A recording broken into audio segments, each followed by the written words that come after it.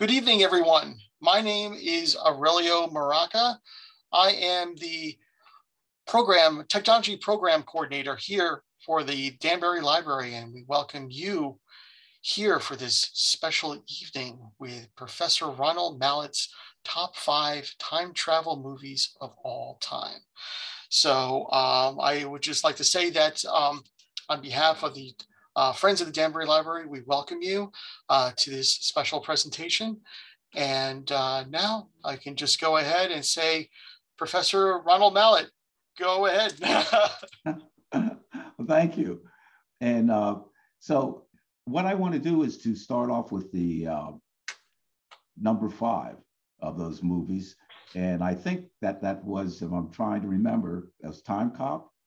Yes, Time Cop, which sadly to say, I've never seen. You know, I'm a Jean-Claude Van Damme fan, but I've never seen it. So for most of us who have never seen this movie, can you just tell us about what the plot is and then, discuss why you like this movie? Okay. Well, the reason why I like it is because of the fact that when it comes to time travel, and we'll talk about the real scientific possibility of time travel later on, but this movie deals with the ethics of time travel, which is something that I'm asked about frequently whenever I'm giving lectures about it, which is to say that if time travel to the past is possible, then couldn't it be used for nefarious purposes? And the question is that yes, that's the reason why, just like, for instance, air travel, we have a commission that actually controls air traffic. And we do know that air travel can be used to get us on holidays. It's a wonderful thing to have it. But also we think of 9/11, we can see the other things that air travel can be used. So time travel to the past is going to have to be regulated. And what Time Cop does is it actually talks about the possibility of how it might be regulated. And they actually have people who look out for violations, because it's forbidden to use the machine to travel to the past. The government has actually forbidden that, even though it's possible to do that. And these time cops are actually sort of like a time travel version of Interpol. They have a technology that they can detect when some disturbance in the past has happened. They actually are able to see the ripple of that effect as it's happening before it reaches the present. So because of the fact that they can see the beginning of that, you might say that when the stone is dropped, they can see the first ripple that comes from it before it spreads out. And so they actually send a time cop back to a time police officer back to that particular point in the past, and they correct it. And they actually give examples of that. Someone who goes back to the Wall Street crash and tries to make a mint, knowing what's going to happen, and someone trying to go back and change things in the Civil War. The plot of the movie, of course, is based on the fact that you can have someone in the present who's going to use that technology. And I don't want to tell you too much about the plot, because it's really interesting to see how it develops. But the reason why I think that the movie is significant is because of the fact that when we do have time travel to the past, we are going to have it regulated. I know everyone would like to have their own individual time machine. And because of the fact that in fact, the reason why many of us are interested in time travel to the past is because of the fact that there may be something in our past that we would like to correct. For me, in fact, that was a motivator. I mean, I was interested in the possibility of maybe going back to the past and keeping my father from having a heart attack. So that was one of my original motivations. But there could be a larger issue. That is to say that time travel could be used to send information back to the past that warns us of natural disasters and save millions of lives, but it would have to be regulated. So the question is how is that going to happen? And as I said, Time Cops is really an excellent example of dealing with that. It was fun just as a good movie of time travel. And as I say, Claude Van Damme was very good in that movie, but also it does deal with the ethics of time travel. So to me, that is one of the reasons why it's an important film. Excellent. So is there anything else that you would like to add in regards to that, to that movie, Time Cop? Is it like one of those movies you think is like sort of like what they call a cult movie that, many more people should be watching this film because it has some good merits? Like you said, it actually does have an ethical, rules you know, and also I may add that the new series on Disney Plus, Loki, is like that. It has a lot of elements that you've described, from Time Cop to it. And that sounds like that's a series that I'm going to have to check out, because it does sound like it deals with that. But I don't know about it becoming a cult feature, but I do think that it is important because of the fact that it does address that problem. Now, one thing that, well, no, I won't go into, because as I said, I don't want to tell you too much about it, because I want people to check it out. As I said, it's really a fun movie, and it deals with a particular paradox, because what happens, and I'm not going to say about what it is, but what happens to the police themselves? Because what is the temptation that a time traveling cop might face with something that happens in their past that they might want to correct? How do they deal with that particular dilemma? And I'm not going to let you know how they try to deal with that. Well, wouldn't that be for all time travelers? You know, if they go into the past or into the future, their personal history, personal lives are going to be intermeshed. Oh yeah, no, they're forbidden, of course, but just like anything else, I mean, and they are good at that. I mean, they have not had any violations of that. But the question is that what happens if one of them faces that kind of a dilemma? And the question is that even though it is forbidden, just because something is forbidden doesn't necessarily mean that it's not going to happen. We know that just in everyday life. Yes, I agree. Let's go on to number 4. Number 4 is Interstellar. Tell us a little bit about Interstellar, sir. Yeah, Interstellar is really one of my favorites because of the fact that it's an exciting movie, and it deals with many, many, many issues besides time travel. One of them is something that we're facing right now, and that is environmental crisis, that is to say, climate control. And in that movie, it actually extrapolates when the Earth is actually facing the fact that it might no longer be habitable. That's actually a premise that's at the beginning of the movie. So I'm not giving that particular part of the movie away. But the notion is that perhaps we have advanced to the point that we're able to find other habitable planets. Now, that's another important issue, because that is something that's part of real science right now.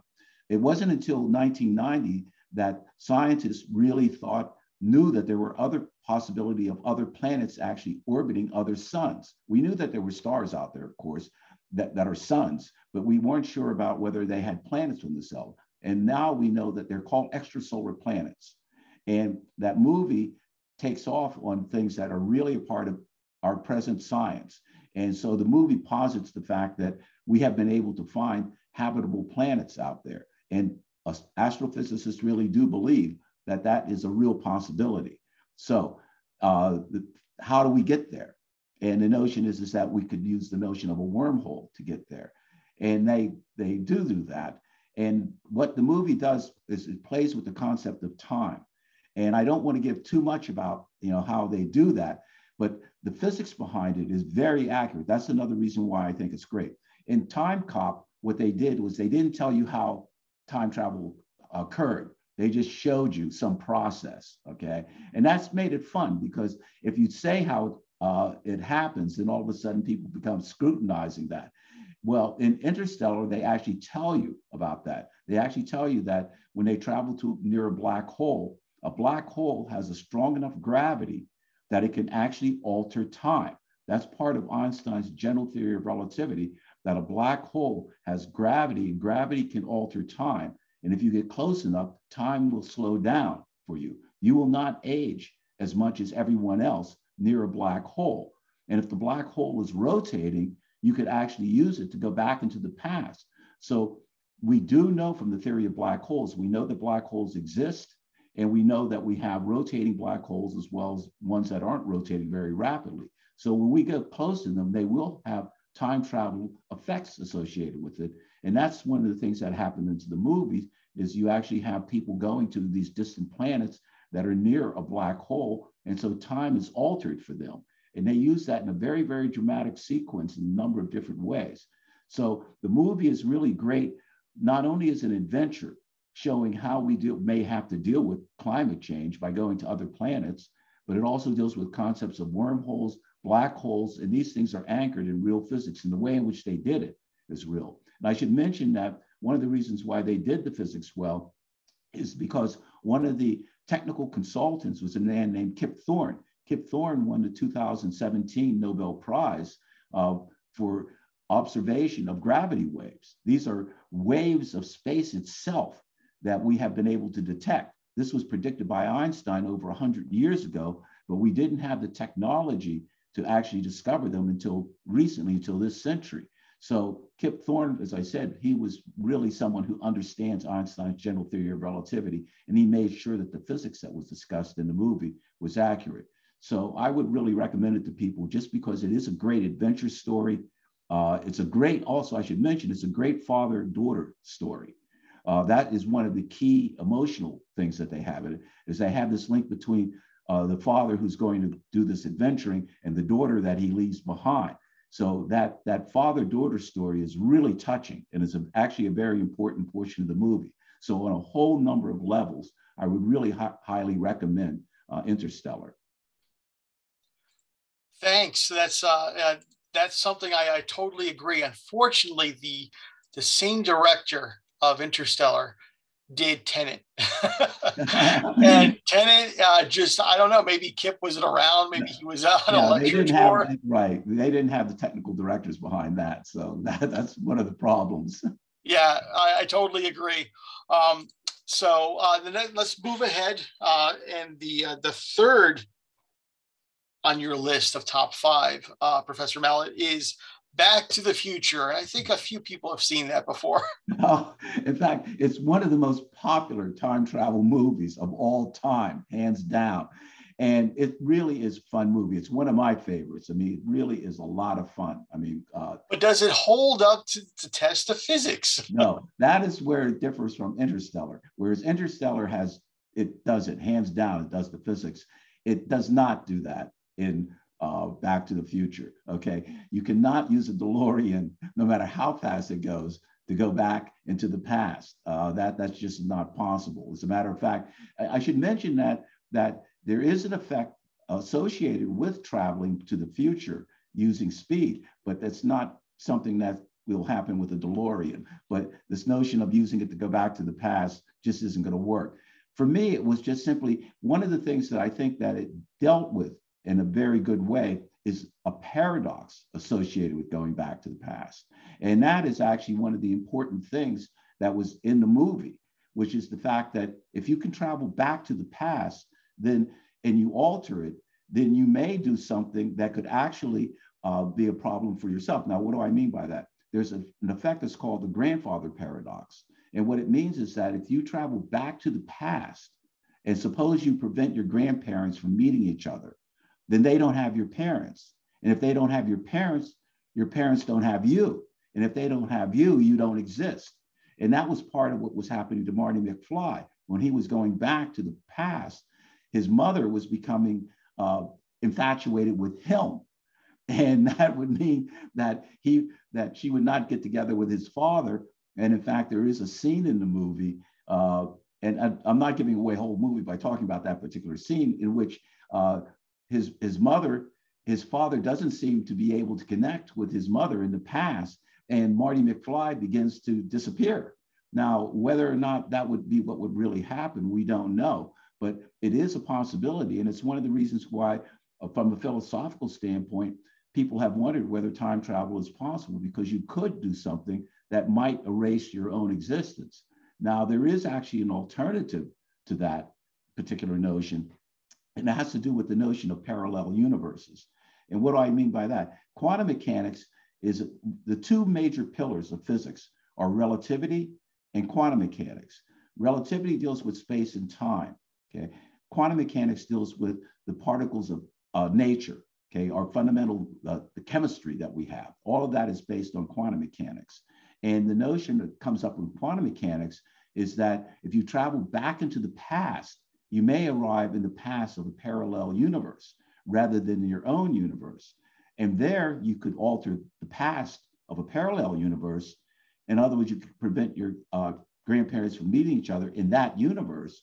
But since you weren't born in that universe, it doesn't lead to a problem. Okay, you don't exist, but you don't exist in that universe. But when you go back to the past, you don't come back to the universe that you came from. So that universe leads to your grandparents meeting each other, having your parents and having you. So that aspect is dealt with in Back to the Future. And I think that that notion about what might happen is really fun.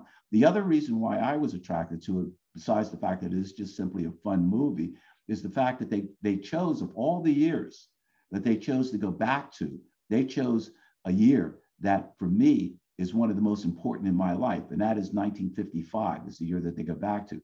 That happened to be the year that my father died of a massive heart attack.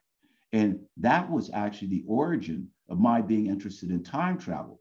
I was only 10 years old when my father died of a heart attack. And I was devastated. And the thing is that I came across, about a year after he died, I came across the book that changed my life. It was The Time Machine by H.G. Wells. And I had the notion that maybe if I could go back to the past, I could see him again and change his life. And that the fact that they go back to 1955 really had an emotional impact for me because of that, that particular reason. Incidentally, 1955 also happened to be the year that Einstein died. So it was kind of an interesting year. But that was another reason for me that the movie had an emotional connection. As well as I said, it just was fun, the way in which they dealt with the concept of time and the paradox of what could happen if you go back into the past. Thank you for sharing some of your personal aspects into why you've gotten into time travel, and I think you cover that in your book as well. So once again, thank you, Professor Mallett, for sharing that portion of your life. We're going to move on to number 2 on your list, which is one of my personal favorites, Planet of the Apes. Oh, yes, right. This is actually not the more recent version of Planet of the Apes. This is the, I think it was 1968 was the original version. The original version with Charlton Heston that came out. And in the movie, you remember that these astronauts go out in space and they come back to find that they're not sure. They may be on the Earth, but they may be, it's hard to tell because the planet is dominated by apes. And they're wondering what has happened in the interim when they left. And you don't find out until later that what happened is that they had traveled out in space so fast in the rocket that time slowed down for them. It didn't slow down for the Earth, but it slowed down for them because they were traveling so fast, and that they had actually arrived in the Earth's distant future. So they were they in fact had been in hibernation, but when they came out, they actually were just almost as young as they had been when they left, but the Earth had been, decades had passed here on the Earth. Now the question is that, of course, the movie then dealt with what the Earth would be like if it had been dominated by apes. But the scientific point that they had in it was completely spot on. That was one of the most accurate of the movies, with the exception of Interstellar, dealing with the concept of time. And I want to emphasize that because a lot of people wonder, is time travel really scientifically possible, and has it been proven in any way? And yes, that is one aspect that it has. We have been able to travel to the future, and it's based on Einstein's theories of relativity. It's important to realize that Einstein had developed 2 theories of relativity. One was called the special theory of relativity, which was developed in 1905 by Einstein. And to put that theory in a nutshell, Einstein said that time for a moving clock slows down. What he meant by that was the faster a clock moves, the more time slows down. Now, your heart is a clock. This would mean that if you were traveling fast enough, your heart rate, your metabolism would slow down. Now, what's important here is that you wouldn't notice it. It's just like when you're in your car going down the highway at 60 miles an hour, you don't feel that, but people see you zooming by, okay? The same thing would happen here. If you were traveling in a rocket that was traveling fast enough, people who were watching you would see your heart rate and metabolism slow down. They would see you not aging as rapidly as everyone else here on the Earth. Now, you might say, has that ever been demonstrated? Not only has it been demonstrated, it's been demonstrated in another of dramatic ways. One is in a device that's called the Large Hadron Collider. This is a device that speeds up subatomic particles close to the speed of light. What Einstein said is that the closer you get to the speed of light, the more time slows down. Now, some of these elementary particles only live for mere fractions of a second and completely disappear, okay? But what they find is that when they speed these particles up close to the speed of light, their internal clock slows down. They can actually get these particles to live 10, 20, 30 times longer than they normally would if they were standing still. This means that if this was happening with human beings and we were traveling in rockets that were close to the speed of light, an astronaut could be out in space. For them, maybe only a few years could pass, but when they got back here on the Earth, decades could actually pass. They could arrive in the Earth's distant future. And if they have a family back here on the Earth, they could actually find that whenever they get to the distant future, that their grandchildren are actually older than they are. Now, it sounds weird, but we actually have seen it on a large scale level. And another experiment, which the public isn't aware of, was done in 1970 at the Naval Observatory. It was actually 72. What they did was they took two atomic clocks, which you know are the most precise timekeeping mechanisms that we have. They kept one of the atomic clocks at rest at the Naval Observatory. They put the other clock on an ordinary passenger jet, and they flew the passenger jet around the world at the speed of sound. When they brought the passenger jet back, they found that the clock on the passenger jet had actually slowed down compared to the clock that had been at rest. Now, you might say, well, gee, how come this wasn't in the New York Times? Well, the effect was there, but remember I said that the plane was only traveling at the speed of sound. This time dilation effect, that's the technical name for this slowing down of time with speed. That happens, it changes depending on the speed that you're traveling at. Even though the speed of sound is fast, something roughly about 740 miles per hour, okay? The speed of light is so much faster, 186,000 miles per second. Now, sometimes it's hard to put these numbers in perspective, okay? But let me see if I can do that. The speed of sound is actually measured in terms of what are known as Mach numbers, okay? So Mach 1 is 1 times the speed of sound. Mach 2 is 2 times, so on. We have passenger jets that can do Mach 1. We have fighter jets that can do Mach 2, okay? We have stealth fighters that can actually do Mach 3, okay? However, if we translate the speed of light into Mach numbers, it turns out that light travels at Mach 1,000,000. In other words, relative to light, sound is practically standing still. So this effect wasn't as dramatic. But once we have rockets, and NASA actually is trying to develop rockets that eventually can go close to the speed of light. They have exotic names like ion engines and things like that. When that happens, this effect that I was talking about of astronauts traveling into space and coming back and finding out that decades have passed here on the Earth, that really will happen and will lead to some interesting sociological implications when that does occur. So the thing is that notion in the movie that these astronauts had actually traveled into the Earth's future because of the fact that they had been traveling close to the speed of light, that was completely accurate. And as I said, we've seen the baby steps of that with the experiment that was done at the Naval Observatory, and we send subatomic particles into the future routinely in devices like the Large Hadron Collider. So that really is a very accurate representation. However, no matter how fast you go, you cannot go back into the past. So the movie doesn't deal with that. Interstellar does, and I'll give you a hint on that. It has to do with the gravity associated with black holes, but that you cannot do it with speed. You know what? Have you ever seen the third of the original Planet of the Apes movies? There was Planet of the Apes, Beneath the Planet of the Apes, and then there was the third called Escape from the Planet of the Apes. Now that movie dealt with the two main chimp characters, Cornelius and his wife, and then a third chimp.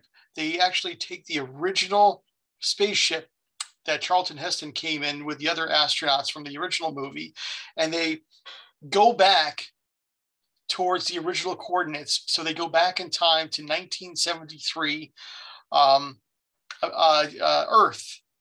Right. And they go back there and they're shocked to see that the humans rule the planet. So they remain silent, and they get put into a zoo because the people don't know what to do, what to do with them, but they can tell that they're highly intelligent. And one of them, the third ape, gets killed accidentally at the zoo by another ape. And the other two finally talk, and they become like these celebrities on Earth, that these are talking apes. And during an interview, I think from the CIA and other scientists, they find out more information from the future, and the humans get scared because they're afraid that if these two apes were to breed, then they will have a child that will also talk, and that will cause the future to be altered in a way to where the future to where the Planet of the Apes happens, it will become set. And that becomes like a sort of a paradox. What do we do? So the humans decide to kill the apes, kind of like, and the apes like run away, and they both die, the mom and the dad, but the child survives in a circus, and he becomes kind of like a Christ figure. And in the subsequent movies, he becomes like a Moses type figure, and he brings the apes, to rule the earth. No, I hadn't seen that. I mean, the thing is that I think there was a version of the origin that had to do with an experiment that was being done to enhance the intelligence of apes. It was in the remake versions, Rise of the Planet of the Apes, the ones that were done in the last 10, 15 Actually, to me, that one has more validity than the version that you're mentioning, because the number one, I didn't see the version that you're talking about, but the problem is how do they get back to the past with the rocket? Because, as I said, no matter how fast you go, you can't travel back to the past. You can use speed to travel to the future, but you can't use speed to travel to the past. So unless they were able to somehow say that they were finding a time warp or something like that, which that time warp happened to be at that particular location that they were talking about, that might be one way in which they did it, but it would be a contradiction of the way in which it was done in the first movie, which was to simply say that it was actually the speed of the rocket that allowed them to go to the future. So, as I said, since I hadn't seen that movie, but if they were hinting that it was somehow speed that they were able to reverse time, that wouldn't work. That wouldn't work. If they were talking about the possibility of somehow there being a time warp out there that they found, that would be a possibility, but then they would have to have that somehow have worked within the first movie. So I'd have to take a look at it, but as I said, that would be a problem. But to me, the remake version would, that to me would be much more of a possibility, because the fact is that we do know that scientists are trying to alter, our genetics. And one of those things that they're trying to alter is the fact that perhaps they can make us more intelligent. And the fact that they might try to do that with apes seems like that would be something that we as human beings should do, even if we shouldn't, simply because of the fact that we have the ability to do it. That's the other thing that's a strength and weakness of the human race, which is to say that we're adventurers, and being adventurers is a good thing. That's the reason why we have all the great marvels that we have. But sometimes we can adventure without, necessarily doing it in a wise way, and it could lead to consequences which we don't want. But as I said, that's interesting, though, that they use that notion of going back to the past. I think it was for budgetary concerns. They didn't want to build the sets anymore, but they had the costumes, and they're like, let's just set it in 1973 United States, and that's what they did. So let's move on to the number one at the top of your list, Professor Mallett, and it is The Time Machine, the Yes. classic original H.G. Wells, George Pal production.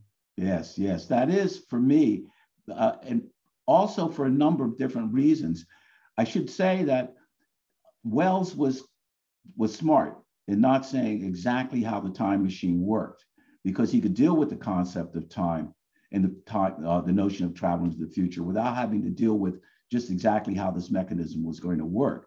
But for me personally, as I mentioned, earlier in connection with Back to the Future, one of the things that actually, the reason why I am a theoretical physicist and I'm now professor emeritus, because that is rooted in his book. Because when my father died, and as I said, my father was the center of my life, I should mention. I was the oldest of 4 children, and I was raised in the Bronx, New York, and he was a television impairment. And he looked very healthy, by the way. So when he died of the heart attack, it really threw my world apart. I mean, it crushed me. And then the next year, as I said, I came across the Classics Illustrated version of that. In fact, I think I have the copy of it here. Yes. Here we go. This is it. This is the magazine that changed my life. Okay. And one of the things in it, and I don't know, I mean, as I said, I was 11, but somehow just the cover of it spoke to me. But when I read the page inside, that's when everything turned around for me, because what it said here, it said, scientific people know very well that time is just a kind of space, and we can move forward and backward in time just as we can in space. So when I read this as an 11-year, I thought, wow, they're saying that it's possible to go back in time. And that was my inspiration. I thought, if I could go back in time, then I could tell my father what was going to happen and maybe save his life. And so that actually became a mission for me. It became a secret mission. I should mention this was in the 50s. This was before Sputnik. So people were not as open to science fiction as they are today. This was in the pre-Star Trek period, which I think of as being, the pre-Star Trek period is like, let's say, antediluvian. It's the distant past compared to what happened after Star Trek. So people have a hard time understanding the fact that people were not very receptive about science fiction notions back in the 50s. And as a matter of fact, the fact that I was interested in science fiction was something, or any kid who was interested in science fiction back at that time, they were considered suspect. So things have changed. So I kept it as a secret, and I even tried to put together something that would look like the magazine. I used bicycle parts and everything else in my father's old radio television part. Of course, it didn't work. But the second thing that changed was about when I was 12, I came across the second book that changed my life. It was called The Universe and Dr. Einstein. And it had a picture of Einstein on the cover next to an hourglass. And as I mentioned, Einstein had died in the same year my father did. In fact, just a month apart from each other. My father died in May. Einstein had died in April of 55. But in any case, since I didn't know what Einstein did, but I knew he was this great genius. And here he was standing next to an hourglass. So I knew that must say that Einstein had something to say about time. So I got it was a popularization, and it was hard going, but I did pick up the essence. It said that Einstein said there are ways in which you can alter time. Unlike the old physics of Newton, where nothing can alter time, you can alter time. And so I decided to dedicate my life to finding out what Einstein had to say. And that led to an interesting, long adventure. I should mention, after my father died, we plunged into poverty. So I knew I was going to have to go to college. After high school, I had to go into the military and save the money using the GI Bill eventually. But I won't be able to go into all the details, but I had written a book that called Time Traveler. And the book is actually a science book, popular science book, and an autobiography. And people who are interested, I talk about in very much more detail about how time travel is possible using wormholes, cosmic strings, black holes, all of that. And I also talk about my personal journey, which it was an interesting journey. And the thing is that it talks about my breakthrough in actually using Einstein's theory of gravity, which is called his general theory of relativity. And I've actually was able to solve his equations, Einstein's equations for gravity, for a device that's called a ring laser, which is just simply a laser beam that moves around and around in a loop. And I was able to show that you could twist time into a loop, space and time into a loop, which could allow you to go back to the past. And I should mention that I've been pleased with the book, has gotten some interest by Hollywood, by the way. Spike Lee was interested in making a feature film of the book at one time. And now it's being considered by other people, which my film agent says I shouldn't be specific about that until we've made a deal. But in any case, you got that right. Yeah, don't jinx yourself, too. Right. But another movie that isn't a Hollywood feature film, but it is something that I think is very much worth seeing, is a documentary that I was involved in. The documentary, and in fact, the poster over my shoulder was associated with the documentary. The documentary is How to Build a Time Machine. And it was a documentary that just came out in 2016. Actually, it won an award in 2017 at the New York Science Fiction Film Festival in New York. And the movie features me and a man named Rob Neosi and Don Coleman are featured in it as well. The movie is actually a parallel story about myself and Rob. And it talks about how the time machine, H.G. Wells's time machine, inspired both of us. In my case, it happened to be as a scientist. In his case, it happened to be as special effects. But it's a very, very entertaining movie. And that's something that people can see on Amazon Prime, as a matter of fact. It's available. But it is an excellent documentary, and I'm very proud of it. The thing is that, as I said, this notion of time travel into the past is really possible. And Einstein's theory of gravity is what leads to that possibility. Remember, I said that using speed, no matter how fast you go, you cannot go back into the past. But according to Einstein's general theory of relativity, which he developed 10 years after the special theory, and the reason why he developed it is that he wanted to make sure that that gravity fit into his original theory. According to Newton, I should mention, time cannot be altered by anything. So Newton's theory was already had a problem with Einstein's special theory of relativity. Einstein said that there's an additional problem because gravity can affect time too. What Einstein said is the stronger gravity is, the more time will slow down. What he meant by that is that a clock here at the surface of the Earth, because gravity is stronger, is actually running slower than clocks at high altitudes. Those are actually running faster because gravity is weak out there. Now, you might say, has that been shown, that time is affected by gravity? Not only has it been shown, but people don't realize it's a part of their everyday life. The GPS system works because of Einstein's general theory of relativity. Let me point out, when they were first setting up the system, the way the GPS system works is that there's satellites above the Earth that at a certain time send a signal that reaches your unit. Your unit has a clock in it. So it receives that signal being sent by the satellites at a certain time. If you know the time the signal was sent and the time it was received, and you know the speed of the signal, which is the speed of light, you can compute distance. That's how the system works. You know time, you know speed, you can compute distance. But when they were first setting it up, they were actually supposing that gravity followed Newton's laws, which said that nothing can affect time. So they were assuming that it didn't matter that the clocks in the satellites were way above the Earth and the clocks in your unit were close to the ground. But it turns out that in Einstein's theory, your clock in your unit is actually running slower than the clocks on board those satellites. So when they first set up the system using Newton, it was giving locations all over the place. But whenever they consulted the physicists, the engineers, they realized that they have to use Einstein's theory of gravity, which says that gravity affects time. So every time you use your GPS system, you should give a nod to Einstein, because without his theory of gravity, we wouldn't have the kind of system that we have. So that shows that time is affected by gravity. It turns out that if you have gravity associated with a rotating object, like a rotating black hole, not only can you cause gravity to slow down, but you can actually gravity can actually cause time to become twisted.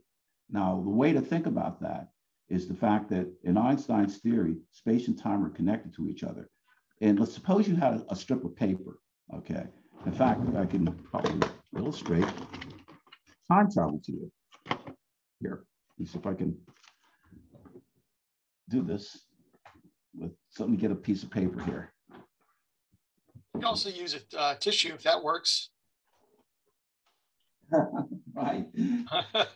I sometimes what I would do is that to show how much I liked it, I would actually tell people I'm going to use the notes from the last faculty meeting, which shows what I thought of faculty meeting notes, shows what I thought of faculty meetings. But in any case, on this strip of paper, I'm going to draw a straight line. At the bottom of the line, I'm going to put the past. At the middle of the line, I'm going to put the present. And at the top of the line, I'm going to put the future. This is what we would call in physics a timeline. All of us live along this timeline. This represents our whole life. I mean, this is the past, this is the present, this is the future. We're unconscious of this, of course, but we're all carried along this river of time from the past, present, to the future. However, what Einstein's general theory of relativity shows is that you can use gravity to actually, if you have gravity for a rotating system, or in the work that I did, if you have it for a circulating beam of light, you can actually cause time to get twisted into a loop. This can be shown mathematically, and that's what I was able to show also. So let's see what happens if I twist gravity so that gravity twists time into a loop. Now, here we are at the past, okay? I continue along this loop in time to the present. I continue along this loop in time to the future, but I've made time into a loop, so I can go from the future to where? The past. So by twisting time into a loop, I can travel from the past to the future, okay? So that's what Einstein's general theory of relativity allows for, the possibility of having rotating gravitational field created in some way by either a rotating black hole, or as I said, in my case, using a circulating beam of laser light. We might be able to create loops in time. And along those loops in time, we could actually travel back into the past. So whereas the special theory of relativity doesn't allow travel to the past, only travel to the future, Einstein's general theory of relativity allows for travel to the past and the future. So if we were able to find a rotating black hole, we might be able to travel back to the past. And that's one of the things that in Interstellar, this notion of being able to travel back into the past is played with. And as I said, but it is anchored in solid physics. And as I said, what I was able to do was to solve Einstein's gravitational field equations for a circulating beam of laser light. And I was able to show that mathematically. Now, I'm a theoretical physicist. What Einstein was a theoretical physicist. What I did was I was able to come up with the equations, okay? I should mention that in physics, there's a very, very great division of labor between theoretical and experimental physics, okay? Theoretical physicists use equations to try to explain how nature works. Experimental physicists use equipment to see how nature actually works, okay? So my theory hasn't been tested experimentally because of the fact that you need equipment. And what people don't realize is how expensive scientific equipment is, because they'll say, gee, Mallett, when is this going to happen? And what I tell people is like anything else, when we're willing to pay for it. Just to give you an example, the Nobel Prize, as I was mentioned, was won in 2017 for an experiment in which Einstein had predicted if you have two black holes colliding with each other, it will cause ripples of space itself. These ripples of space are called gravity waves. Now you might say, how expensive is that going to be? Well, it turns out that the experiment was done over a 10-year period, and it cost $1,100,000,000. Okay, so scientific experiments are expensive, and that's one of the reasons why, even though in my work the equations are there, the experiments haven't yet been done. But hopefully sometime in the future, no pun intended, that will happen. We'll see. But in any case, but the time machine, as I said, for me, in the movie, I really recommend, if people haven't seen there was a later version of the time machine that was done in the beginning of this century. Let me just simply say that the version people should see is the original 1960 version, because it was done with the actor named Rod Taylor, and it is superb.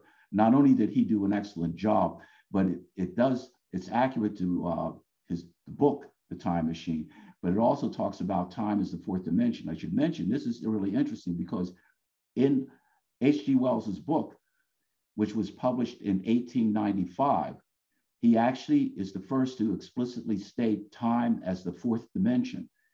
Scientifically, that didn't happen until 10 years later with Einstein's theory of relativity, where they actually now use the term time as the fourth dimension.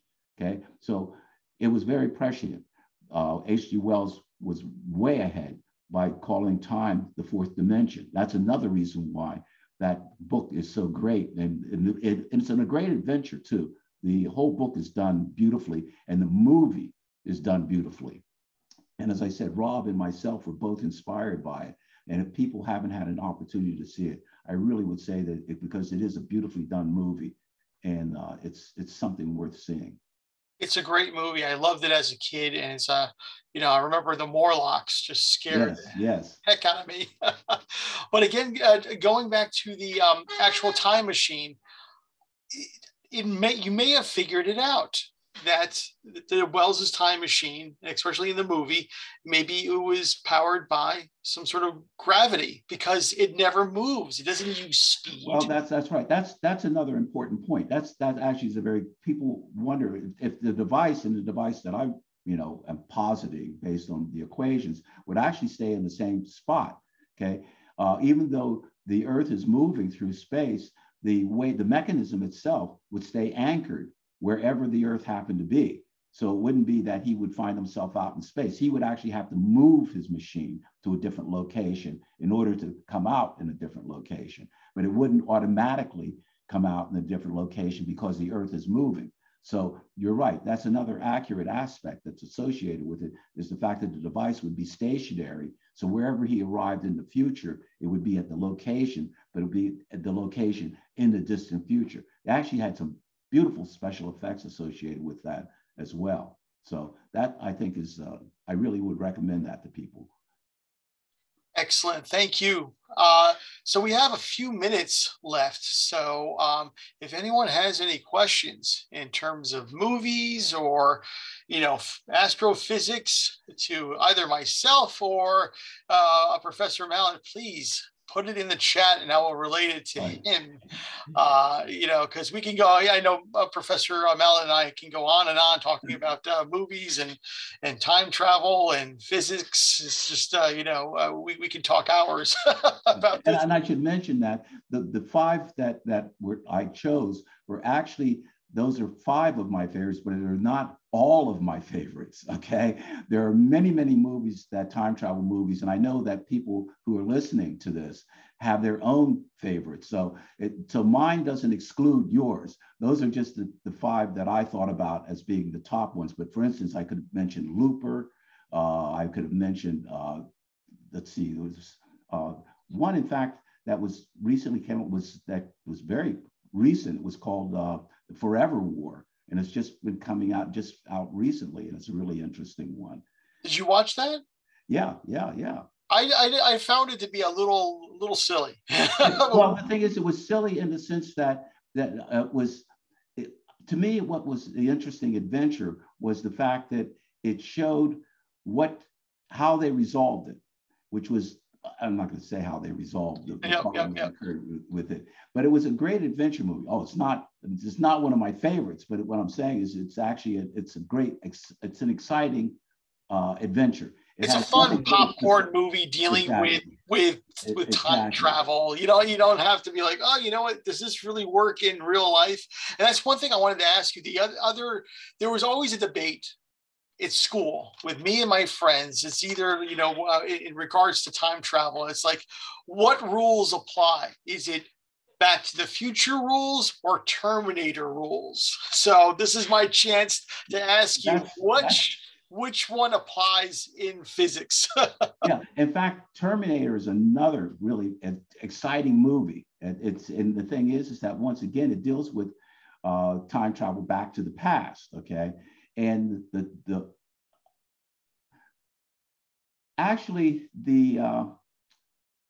Terminator would be closer than Back to the Future. I mean, the thing is that deals with the grandfather paradox. Right, it deals with the grandfather paradox in a very, very exciting way. In fact, all of them were associated in some way with the notion of the grandfather paradox, and about how trying to come back to the past to correct things so that they wouldn't lead to the, and what's the interesting thing is that what's different about Terminator, which is from Back to the Future, is the fact that you actually had two protagonists that are involved. You have someone coming back to the past, and then you have the villain and the hero are traveling back to the past.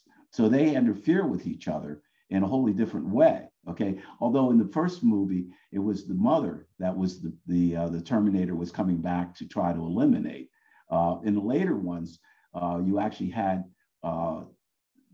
the hero coming back as well as the villain. So it really deals an exciting way with the whole notion of what would happen if you could travel back into the past. And then you actually change the future. So then you're kind of like, I know in Terminator 2, they're kind of like, oh, now the future is sort of altered. So we don't know what's going to happen now, know? Right. Another one that is, I think that really is very different from all of the other ones is it's called Under the Shadow of the Moon. I don't know if you've seen that one. I haven't seen that one. It's on Netflix. And all I want to say about it is the fact that it turns the notion of the grandfather paradox on its head. If I even say too much about it, I will give too much about it away. And once you see the movie, you realize, whoa, this is really a weird way in which you're dealing with the grandfather paradox. But it's Under the Shadow of the Moon. And as I said, it's available on Netflix. It really is an intriguing time travel story, and it's really worth checking out. Definitely. And I know you have other favorite films, and I do as well. We've both spoken about Deja Vu is another one. Deja Vu, Frequency. Frequency is another excellent one. And let's see what else that we talked about. I did mention to you that movie La Jetée. It's a French film made by an American. It's a 30-minute movie. You can watch it on YouTube. It's free. They actually remade it as the movie 12 Monkeys, starring Bruce Willis and Brad Pitt back in the mid-90s. Yeah. And that's another very interesting time travel film. It is. Bruce Willis was in Looper as well, which is interesting. Those are two major time travel movies that he's been involved in. Oh yeah. We do have a question. Dr. Mallett, do you offer opportunities for summer research? I would like to say that I do, but right now, of course, with COVID, that is impossible. But no, I don't. I'm not. One of the things is that you notice I said I was professor emeritus. What that means is that I've retired from teaching. I still do research. I'm still doing active research, but I'm not teaching any longer. After 38 years of classroom teaching, I figured that I and the students had enough. Even though I've enjoyed it, I love teaching, but I decided that it was time to step back and to actually just concentrate on my research and giving popular lectures. And in fact, in the spring, I should be mentioning because of my host here about in the spring of 2022, I plan to give a talk at the Danbury Public Library. It would be amazing for you. We will welcome you with open arms, and hopefully by that time, things will be a lot better than they are now. And is there anything else, anyone?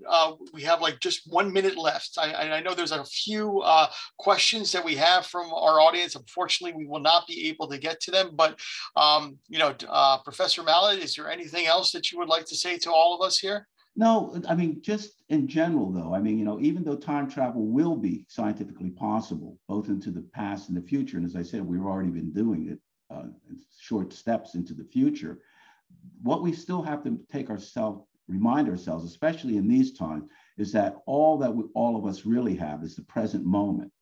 And so what's important is to live that time that you have now to the fullest, okay, with gentleness towards your fellow human beings. That's all I have to say about that. Thank you, sir. Thank you for sharing, and contributing to all of us here for this 1 hour. We thank you so much, Professor Mallett, and to everyone, I bid you good night, and we will have Professor Mallett here with us in person soon. Good night, everyone.